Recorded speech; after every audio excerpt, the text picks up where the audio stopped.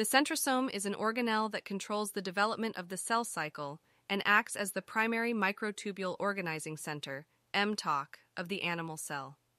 The centrosome gives the cell its structure. The centrosome is believed to have originated only in eukaryotic cells from the metazoan lineage.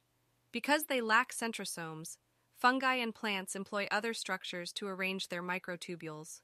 Although the centrosome is crucial for effective mitosis in animal cells, some fly and flatworm species do not require them. Centrosomes are composed of two centrioles surrounded by a dense PCM, which contains proteins responsible for microtubule nucleation and anchoring. We thank you for watching. Subscribe to our channel for more biology terminology and definition, as well as an overview of biology concepts.